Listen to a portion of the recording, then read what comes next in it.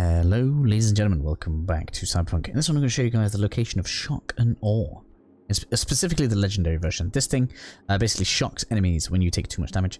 Not bad, kind of funny. I don't know how many people are actually going to use it in a serious build, because I don't know how many people want to actually seriously be taking damage. Although there's probably a build around it, because you can have loads of things happen, like when you take so much damage things happen. So you probably could do a masochistic build. But anyway, so you just come over to this guy. And it's going to be over in immune system. It's just going to be over on the left hand side for 7k.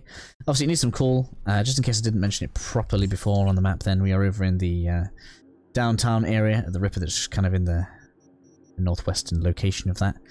Not really much else for me to say on it. 15 cool, few K, nothing spectacular, maybe a little bit fun. Hopefully this is helpful for you guys, and I shall see you all in the next video.